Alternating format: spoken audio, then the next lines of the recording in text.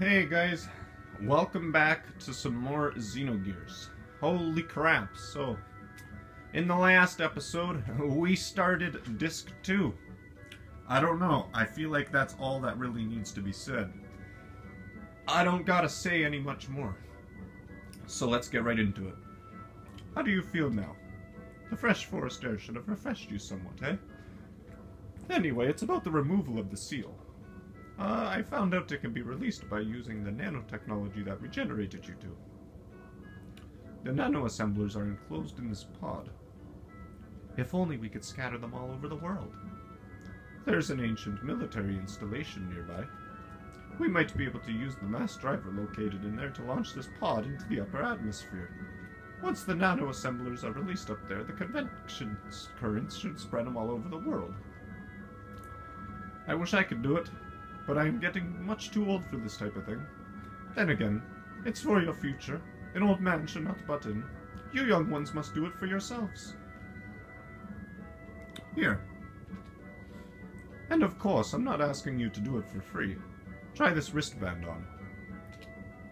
A wristband? What is that? Well, this is an emotion control device in which nanotechnology is applied. From this machine shaped as a wristband, nanomachines are infused through your epidermis into your brain. There, they refine the SSRI into cerebral substances such as serotonin that control emotions. Damn, they're getting right into it with the SSRI stuff.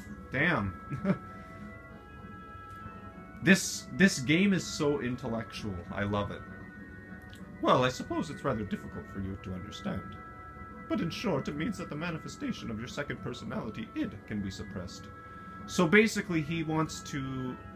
Basically, it can kind of control phase emotions a little bit, so if he gets in a position where id can come out, he can kind of suppress those emotions, I guess, so id doesn't come out full force. I'm not... Like I said, forgive me if I'm wrong on anything, but this is just what I'm guessing here from what he's saying. Id can kind of be controlled. Well, not controlled, but suppressed. Id. Faye. Well, it's all theoretical, though. Oh, and I did one more thing as well. I installed the same control device in your gear. You mean it can release id at will? Yes, I call it the system id. Is that a pun? Is that a pun to, like, system ID? I don't know, because that's a term.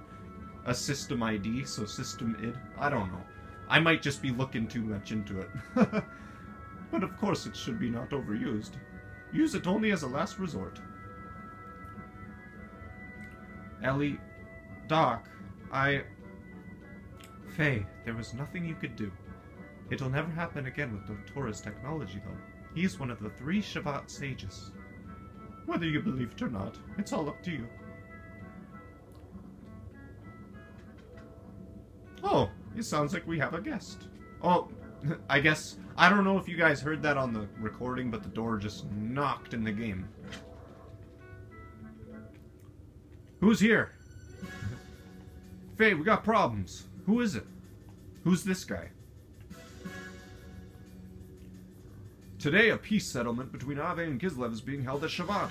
But Solaris' mobile weapons are approaching Shavat as we speak. Please, help us. Oh shit. Shit's going down already? That has nothing to do with this young man. Taura? You're getting on my nerves for being so selfish. Citan told me about you. You showed up after finding out that id is now controllable. Aren't you ashamed? You haven't changed since then. You only care about yourselves. Faye, you don't need to listen to these guys who once tried to kill you. But... Please go. I'll go to the mass driver. Elly! No matter what happened before, Shavat needs your help now. Although you may be saving some selfish people, there is still the world and its countries with many more innocent people. Please don't forget that. Bart and his people are fighting to protect those same lives, aren't they? So please, go help them. Are you sure? What about you? Don't worry about me. I'll manage somehow. But all by yourself? I will accompany Elly. You do not need to worry. I have brought along my own Omni gear. Your own Omni gear? What? I'm in the same boat as Faye. Your own Omni gear? What the fuck are you talking about, Citan? Where did you get an Omni gear? Yeah, I know Citan gets Fenrir, but I have no idea how he gets it. Yes, my Omni gear. Fenrir. It is the same one I brought from Solaris. I left it with Gaspard in case of emergencies. Oh, okay. Okay. Sounds good to me. As long as Doc has an Omni gear, I'm fine. Heimdall was cool, but Fenrir is a badass. He's got the sword. Fenrir's got the sword. Doc, alright. Please take care of her for me. Elly, be careful. I will.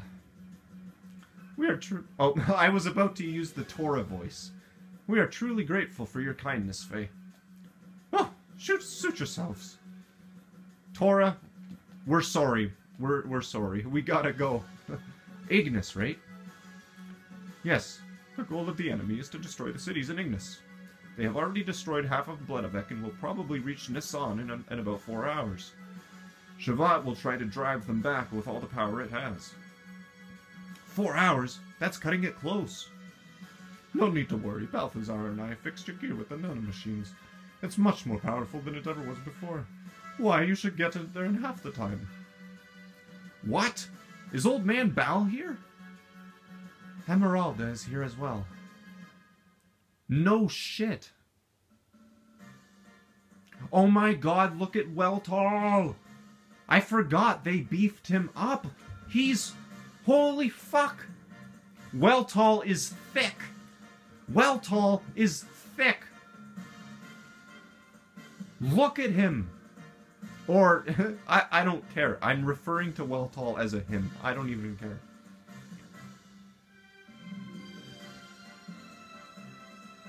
That's a fucking beefy gear. This is incredible! Oh, we meet again. The host for the spirit of the Slayer of God. I did not think it would ever work on it again. I haven't seen Old Man Bal since episode 7 or 8. Holy fuck. Where have you been for the last 70 episodes? But why are you both helping me? There are some things you just can't explain with the word. Fate. You are just going to have to see it with your own eyes. Faye, going? Oh, speaking of Emeralda, I want to use Emeralda this disc. I've hardly ever used Emeralda before. I didn't use her during disc 1 because I completely forgot I could use her in disc 1, but yeah, I'm probably going to try her out later. Yeah, I'd better hurry. Hey, where are you going? Faye, please hurry. Alright. Gear up.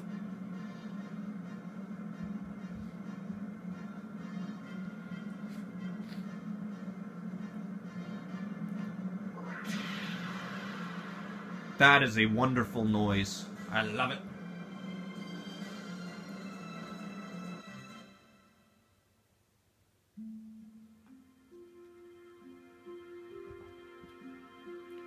Are you sure you want to go through with all this? You wanted to live quietly away from the battlefield, did you not? I noticed myself running away from reality. At first, I thought my situation was similar to his. I thought Faye would understand my feelings. I didn't know if my love for him was real. I might have been desperate after losing my mother and father. Elly. I'm just making sure my camera's not going to go out of focus here. Despite all that, I may still love him. That's why I want to see what Faye can do, and what I can do. I want us to be apart and think about ourselves again. Elly, that pulls on the heartstrings. I want to see how I really feel.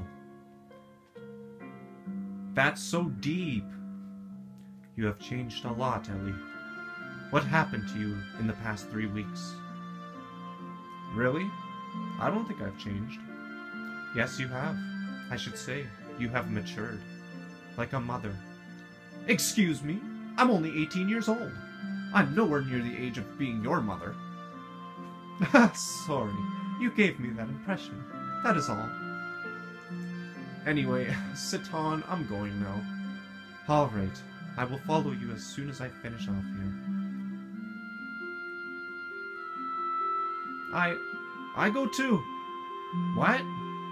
I go. Emeralda, I can't take anyone else along with me for something like this. I'll be fine on my own. If Elly go, I go too. Emeralda have to go with you. Emeralda? No, Emeralda go too. Why not let her go? I am sure Solaris has a hunch about that limiter.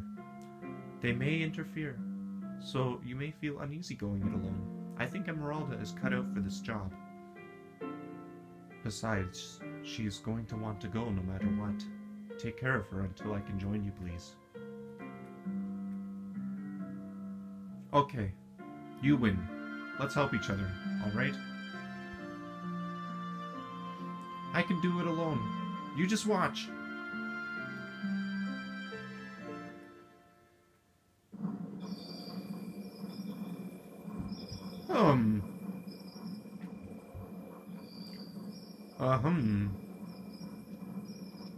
Oh, god damn it. Do you see him behind the machine? Groff. Oh, I thought so. So, you were the one who brought Faye and this girl to me. I realized it the minute I saw the two alone. Why, how could I help but notice? They looked the spitting image of you and her. Yes, just as you yourselves looked way back then. Right, Lacan? God damn it, this is so crazy. Oh shit, these fucking guys again? Here we go. Oh, sorry, my volume cuts out like that sometimes. What do you mean he's still alive? Yes.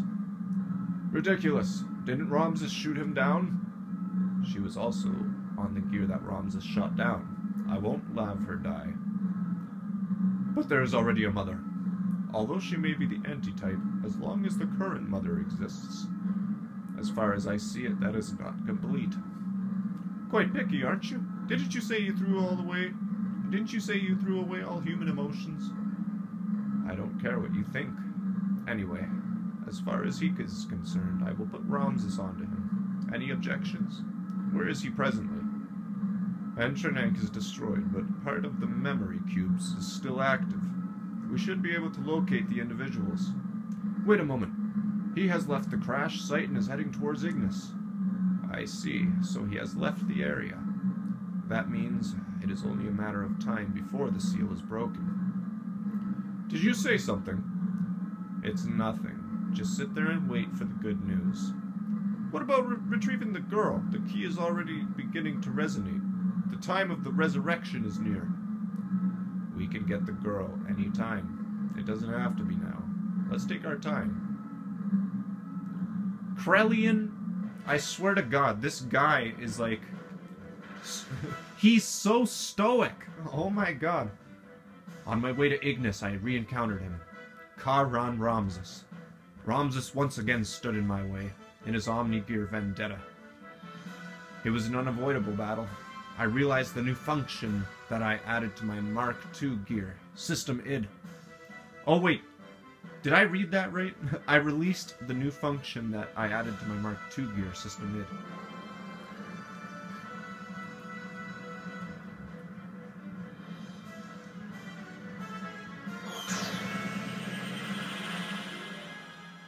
That's so crazy.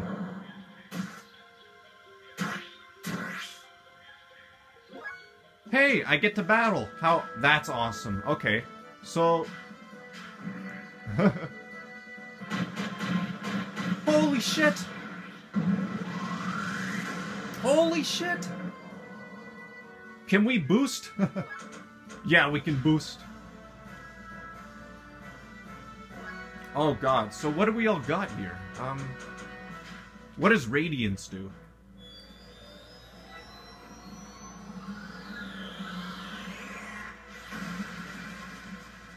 Oh, that doesn't do too much. Okay.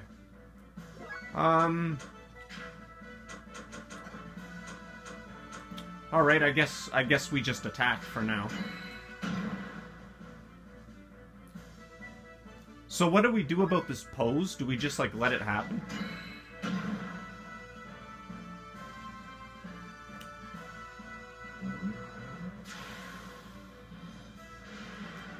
Oh my goodness, Ramses. He's pretty strong too, damn it. Wait, so we used the system id. Id mode for 3 turns. Flaming Hell, Thor Wave. Let's use the system id again.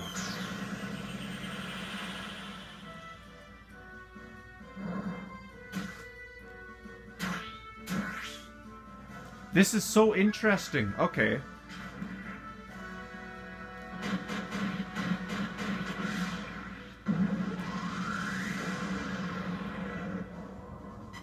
It's so overpowered. Oh man. I love the system id. I don't think I used it that much in my first playthrough. I don't know if you can use it that much. Like I said, my memory isn't the best, so as we continue Disc 2, we'll see how things go with this. Ramses' absolute confidence was shattered, leaving only his cry of disbelief and resentment.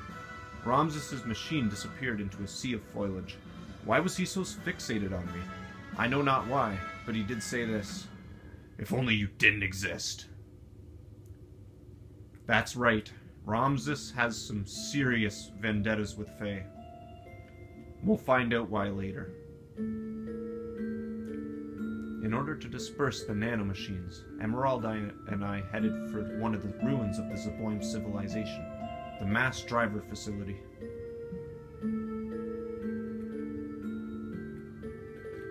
Fortunately, the facility was still active, which allowed us to proceed on to the central control room with little difficulty.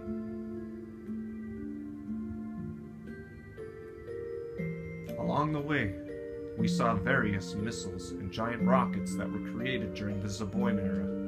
They stood like tombstones of that ancient civilization. It was a graveyard for a race of people who destroyed each other over pride and arrogance.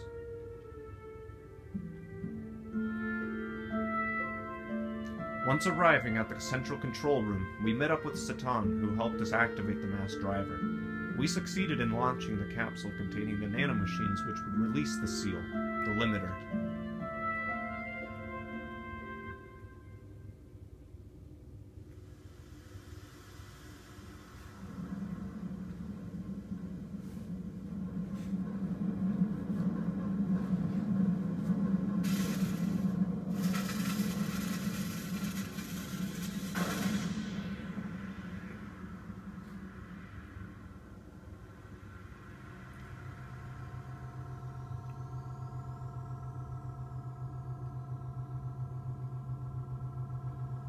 Okay, I gotta pay attention to what's going on.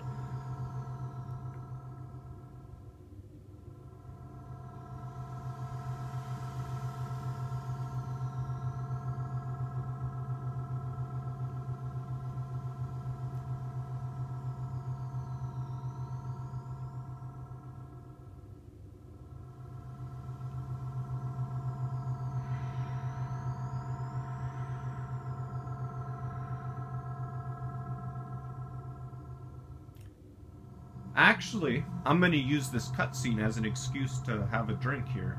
My throat's getting a little dry. As you guys know, I drink fucking too much coffee.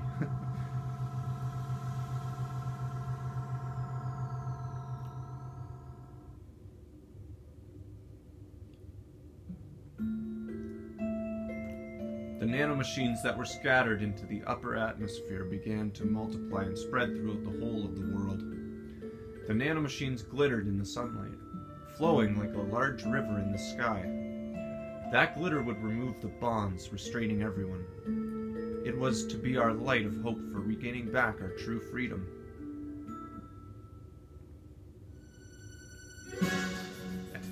Solaris' mobile surface supremacy weapon invaded the area with great force.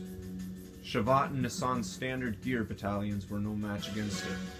It was only a matter of time before the Solaris mobile weapon arrived in Nisan. After we pushed back the Solarian gear units, we headed for Norchun, to the Kislev capital's administrative district.